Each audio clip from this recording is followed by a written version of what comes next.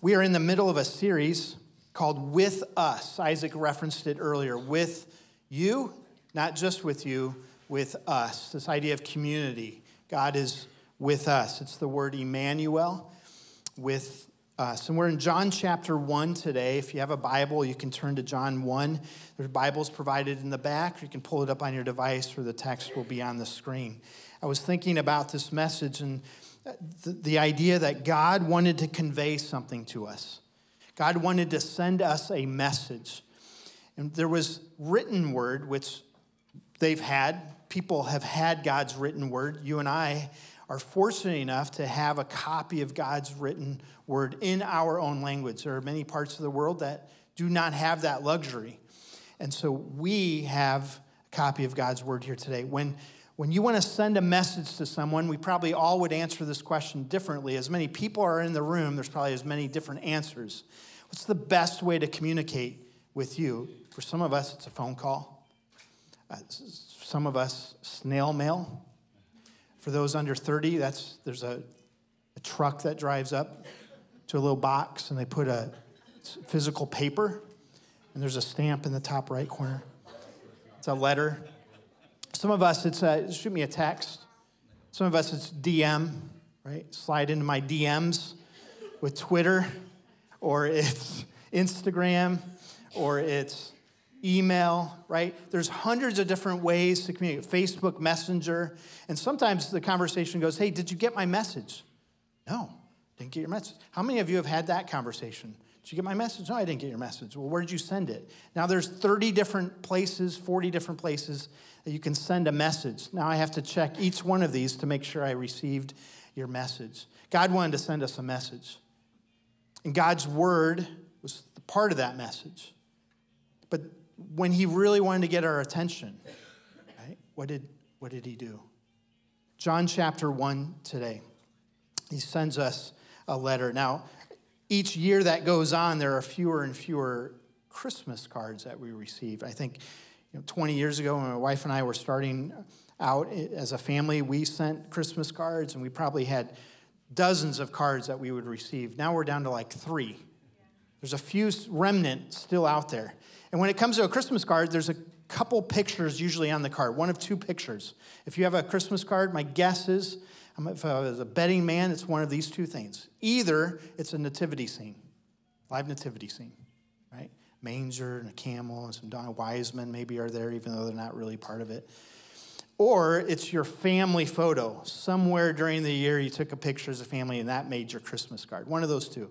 Matthew, Mark, and Luke, that's what they go with when they tell the Christmas story. They tell a family story. A genealogy is Matthew chapter 1. They tell the genealogy. Jesus' family. Here's the family portrait. Mark and Luke, they go into the whole Christmas Eve, what's Mary and Joseph are doing, the shepherds and the wise men, all right? John takes a different approach. John is written much later. By the time John is writing, there's a good chance many of the people already have little nativity sets in their family rooms, okay? So he doesn't feel the need to explain the shepherds and the sheep and the Mary and Joseph. He takes a different approach. John chapter 1. In the beginning. John starts with in the beginning. For any of us who've maybe have read the Bible or you're familiar with another verse that begins that very same way. Genesis chapter 1, verse 1, in the beginning. John brings them back to the beginning. When's the beginning? It's not now. It's the very, very beginning. Was there a beginning? No, there wasn't ever really a beginning, but it's the beginning. John's going to try to talk to us about the beginning. It's not Christmas Eve. He goes to the very, very, very beginning, because for us to really understand Christmas, we have to understand the beginning. In the beginning was the, and it should be capitalized in your Bible, the word word. Word. And the Word was with God, and the Word was God. He was in the beginning with God. Now, who is He and who is the Word? Jesus Christ is who John is talking about this morning. High and lifted up. We sang each song was about Jesus today. Boulder Mountain Community Church, so you want to know a little bit about what was Boulder about and who are they, and we're about Jesus. Everything's about Jesus. We sing about Jesus. When we meet in groups, it's about Jesus. When we hear sermons, it's about Jesus. It's about Jesus. When we do events out here in the desert, it's about Jesus. It's about Jesus at Boulder Mountain. And who is John talking about in John 1, first few verses here? Jesus. All things were made through him. Everything was made through Jesus. This little baby, in the manger he lies, he looks up, and in the sky, those stars in the sky above his manger, he placed them there. Every star was flung in the sky was named. Every star was named. And this very star above his manger was placed there by Jesus. Imagine that. That the star that the wise men followed from Asia, maybe from India, they followed a star that was placed there by the baby who was in the manger. He placed that star above his manger. The manger that he laid in was planted, created, gave life to by Jesus, so that one day it would be chopped down and the wood would be used for his manger in which he laid in. Everything, the entire material world was created in and through Jesus. The fact that there's gravity right now, the fact that the solar system is in space right now, it's being held together, as Scripture says, through the power and the person of Jesus. Your breath, the next breath you take, all things were made through him, and without him was not anything made that was made. If it was made, if we have it, if you've seen it, if it's been created, it's through Jesus. Everything, you and I, our very next breath, is a gift in and through the person of Jesus. We're not guaranteed our next breath. It's a gift. It's grace by Jesus. In him was life, and the life was the light of men. The entire material world was made through Jesus, but also the entire spiritual world. The fact that any of us have spiritual life is because of Jesus. In him was life, and the life was the light of men. The light shines in the darkness, and the darkness has not overcome it. There was a man sent from God whose name was John. He came as a witness to bear witness about the light, that all might believe through him. He was not the light, but came to bear witness about the light. The true light, verse 9, which gives light to everyone, was coming into the world. He was in the world, and the world was made through him, yet the world did not know him. Imagine a picture, if you will. For all of eternity, from the very beginning, Jesus is inclined toward his Father. It's in perfect unity of the Trinity. The Father, the Son, and the Holy Spirit. Jesus has perfect community, perfect relationship with his Heavenly Father. None of us have ever had perfect relationship with anyone, right? Why? Because it takes two people, and both those people are sinners, right? There's a book on marriage called When I Said I Do. What did you think was going to happen? Right? It's two sinners saying I do. What could go wrong, right? Of course it's going to be difficult and challenging.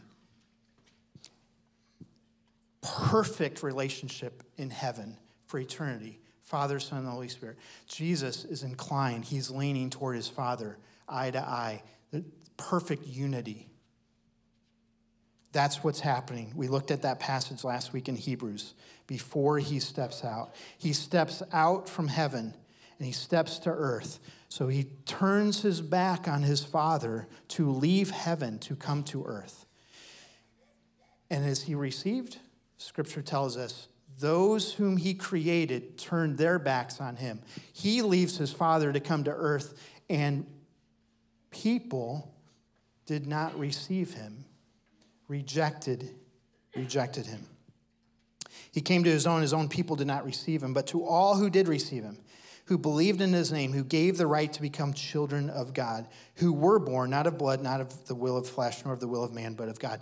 Everything that Jesus had in heaven, he says, I will leave this perfect relationship. I will leave perfect unity. I will leave perfect community, and I will come to earth. And those who believe in me, I will give them everything that I had in heaven, I will give to them.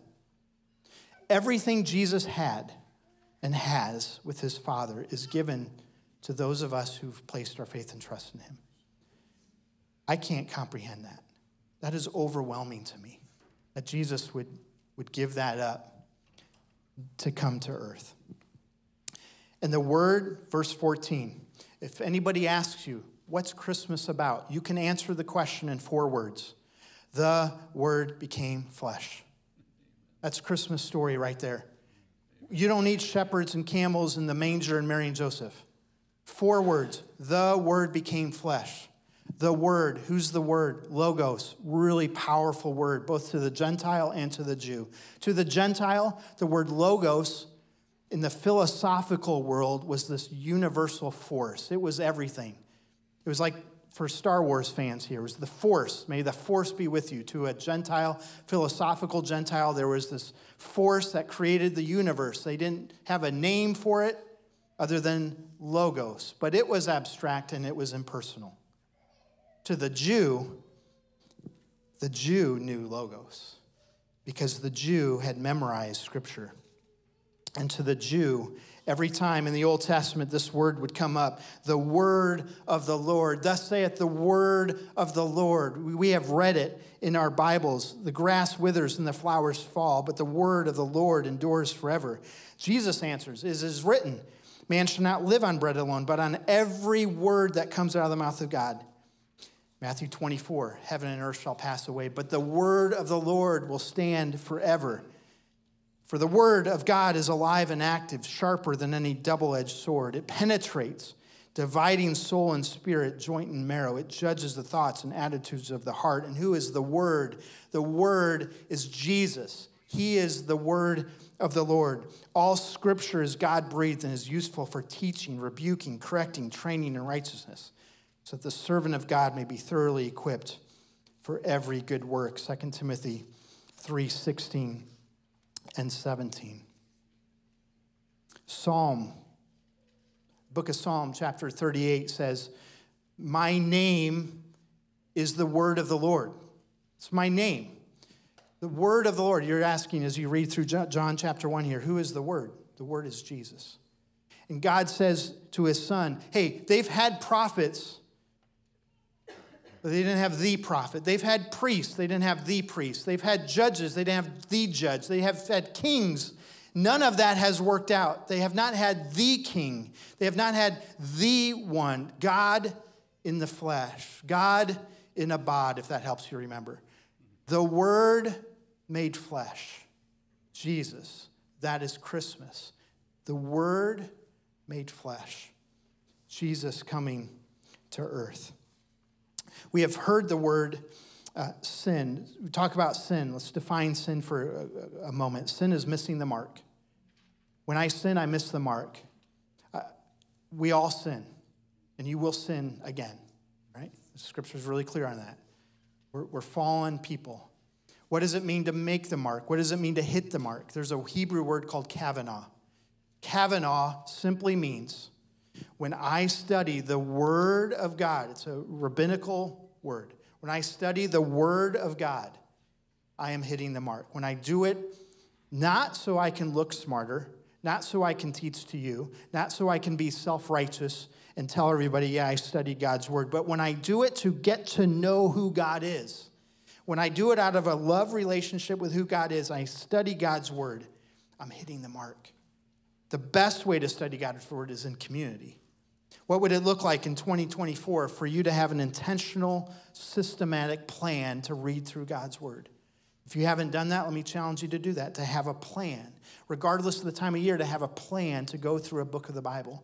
It's really important. You understand the Word of God, because what is happening when I hit the mark? What is happening is as I read this text, Jesus is with me. The Word of God is Jesus. Who is the Word? Jesus. And every jot and tittle, it says in Scripture, I believe speaks to Jesus. Every verse talks about Jesus, whispers his name. Every chapter of your Bible points to Jesus, either points forward or points back to the person and the work of Jesus. What would it look like if you and I had a plan to read through God's Word? Not as a checklist, but to really know and love God. When you read through that, you're hitting the mark because Jesus is sitting there. He's with you, and he's with us. There's a process in Scripture. For some of us, there are moments in the Gospels, Matthew, Mark, and Luke, and John, that are come-and-see events. Live Nativity is a come-and-see event. It's where Jesus is out on the hillside teaching, and people hear about him. They're like, hey, let's go check this guy out. We've heard something. There's some stuff going on. Let's go, right? That's a come-and-see. Some of us are there. If we were to be honest, we're like, I'm just checking out the claims of Christ right now. The next step is to cross the line of faith, and that's follow me. Come and see, follow me. Jesus gives a call. Follow me. Step 3, if you're taking notes, right? Be with me. Jesus asks us not just to follow him behind him, but be with him. Everywhere you go this week, you go to work, you go wherever you go, running Christmas errands, and you got grumpy people everywhere. Jesus is with you. For many of us, we're the grumpy ones. Be mindful. The Word of God made flesh. Jesus is present. He's with us. And then the last one is abide in Jesus, right? Be with Jesus. You're reading devotionals about Jesus. Abide in Jesus. To take that next step is to be in his Word. And he is becoming present as you read his Word. Listen, Jesus is here. He is here right now. He is present in this place. You cannot avoid the presence of Jesus, friends. Whatever you need, he is. And as many people are in this room, there's many different needs. We all are needy people. And when Jesus came, a weary world rejoiced because God became man. But it was difficult. We rejoiced, but what was happening in the relationship between the Father and the Son? Contemplate that. Contemplate that perspective. As Jesus is on earth, he is separated from his Father. Parents, have you ever been separated from your children, either physically, emotionally, spiritually? Prodigal children? Have you ever been a prodigal, or have you ever had parents? Have you ever had a prodigal? God can relate. God was separated from his Son for a season. They had perfect unity, perfect community, perfect relationship. It's the only perfect parent relationship that's ever been, right? And he stepped away from that. And I wonder, when he told the story of the prodigal son, when Jesus shared that story in Luke chapter 15, I wonder if there was some emotion as he told that story. I wonder if his voice cracked a little bit. Because as he's telling that story, he's thinking of his own relationship with his Father. That he's separated from his Father. That one day he wants to be back with his Father, but it's not today. He knows what it's like to be separated. Some of us are separated from our children, spiritually, emotionally. It's painful. It's heartbreaking. You want to go back to how it was. Wonder if Jesus had that same thought. But you were worth it. You were worth it. For some of us in our families, we're sharing Christmas lists right now. We're sharing about, hey, what we want. Stop to think about, what does Jesus want? Let me tell you what he wants, because it's all through Scripture. The greatest gift that Jesus could ever get is you. The reason he left his throne in heaven was for you. He wants to have a personal relationship with you. That's how much he loves you. Most powerful and comprehensible thought in all of Scripture is the Word became flesh. He is the Son of God. If we don't understand that, then we're going to struggle the rest of the book of John. If we don't start with John understanding that he is the eternal, pre-existent, always have been. He is no less God than his Father. He is fully God and fully man. Then we're going to struggle as we go through the book of John when he's feeding 5,000, when he's turning water into wine, and in John chapter 2. We're going to struggle with every other story after this if we don't first understand that he is God, that Jesus is God. The Word became flesh. By the word of the Lord, the heavens were made. His word called everything into being. I want to propose to you that wherever you are at today, as you're here today. Some reason you're here today. It's not a surprise to God that you're here in this room today. It's not a surprise that you were invited, that God placed you next door to that neighbor, or you ran into that person who invited you here today. Or for many people I interacted with last night, I simply said, hey, I'm here to pray for you. And long line of people sharing problems and hurts and challenges. I'm so grateful they felt comfortable sharing that. But the same is true for us. Just because some of us have placed our faith in Jesus doesn't mean all our problems are solved, right? No matter what you need today, Jesus can meet that. And if you disagree with me, let me just propose to you what this looks like in Scripture. In the book of Genesis, Jesus is the ram at Abraham's altar. In Exodus, he's the Passover lamb. In Leviticus, he's the high priest. And in Numbers, he's the cloud by day and the pillar of fire by night. In Deuteronomy, he's the city of our refuge. In Joshua, he's the scarlet thread out Rahab's window. In Judges, he is our judge. In Ruth, he's our kinsman redeemer. In Kings and Chronicles, he's our reigning king. In Ezra, he's our faithful scribe. In Nehemiah, he's the rebuilder of everything that is broken. In Esther, he's Mordecai sitting faithfully at the gate. In Nahum, he's our avenger. I was trying to do this without looking. In Job, he's our redeemer that ever liveth. In Psalms, he is my shepherd and I shall not want. In Proverbs and Ecclesiastes, he is our wisdom. In Song of Solomon, he's our beautiful bridegroom. In Lamentations and Jeremiah, he is the weeping prophet.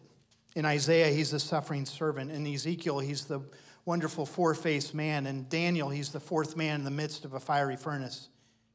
In Hosea, he is my love who is ever faithful. In Joel, he baptizes us with the Holy Spirit. In Amos, he is our burden bearer. In Obadiah, he is our Savior. In Jonah, he's the great foreign missionary that takes the word of God to India. In Micah, he's the messenger with beautiful feet. In Nahum, he is our avenger. In Habakkuk, he's the watchman who's ever praying for revival. In Zephaniah, he is our Savior. In Haggai, he is the restorer of our lost heritage. In Zechariah, he is our fountain. And in Malachi, he is the Son of righteousness with healing in his wings. What do you need from Jesus today? He is it. Your deepest, greatest longing, he will meet you. In Matthew, he writes, thou art the Christ, the Son of the Most High. In Mark, he's the miracle worker. In Luke, he's the Son of Man. And in John, he's the door by which every one of us must enter. In Acts, he's the shining light that appears to Saul on the road to Damascus. In Romans, he's our justifier. In 1 Corinthians, he's our sin bearer. In 2 Corinthians, he's our resurrection. In Galatians, he redeems us from the law. In Ephesians, listen, he is our unsearchable riches. In Philippians, he supplies our every need. In Colossians, he's the fullness of the Godhead bodily. In 1 and 2 Thessalonians, he is our soon-coming King. In Titus, he's our blessed hope. In Philemon, he's a friend that sticks closer than a brother. In Hebrews, he's the blood of the everlasting covenant. In 1 and 2 Timothy, he is the mediator between God and man.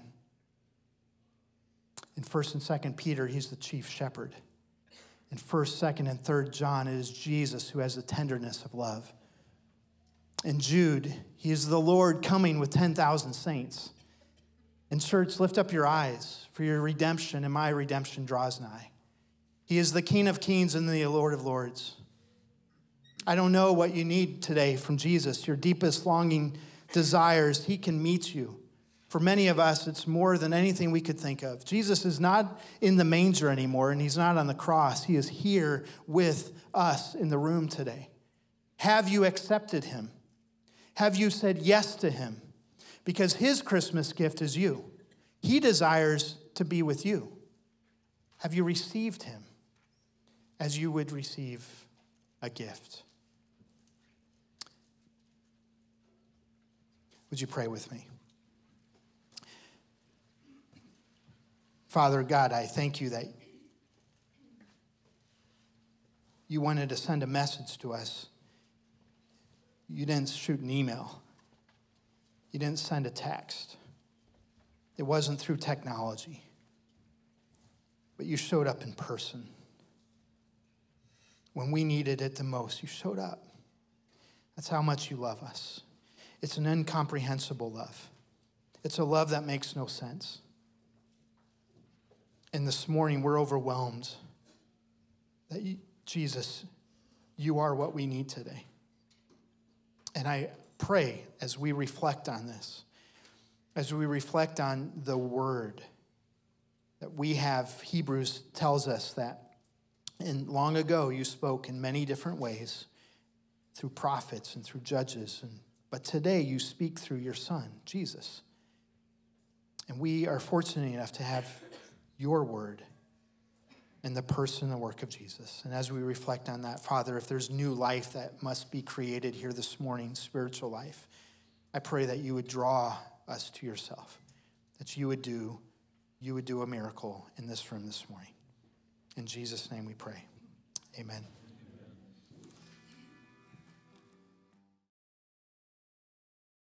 I'm so glad that you joined us for today's service. Let me leave you with a few next steps that you can take. Number one, let us know that you're participating online. You can make a comment there in the notes. You can send me an email, or you can give the church a call. Just let us know. We'd love to add you to our email list that updates our people on what is happening in the life of the church. Number two, if there's something I can specifically be praying for you about, I can give that prayer request. I will pray for you, but I can also give that to our prayer team. A third next step that you can take, if you've been encouraged by the ministry of Boulder Mountain, even though you've maybe never been here physically, let me encourage you to give. We believe that giving teaches us contentment. When we recognize that God's been generous to us, so at Boulder Mountain, we give first, we save second, then we live on the rest. So there's an opportunity for you to participate in giving through our church website. If there's anything else that I can be doing for you or Boulder Mountain can do for you by sending you resources, simply let us know. Otherwise, let me pray for you as we close our service. And so for those, Father, who are not here in the room, we recognize church is not a building we come and sit in. So wherever they are at, we know and we believe that, Jesus, you are with them. So I pray that they would sense your presence and your power. Holy Spirit, give them the wisdom to know what to do, and then give them the courage to do it. In Jesus' name we pray. Amen. God bless you this week.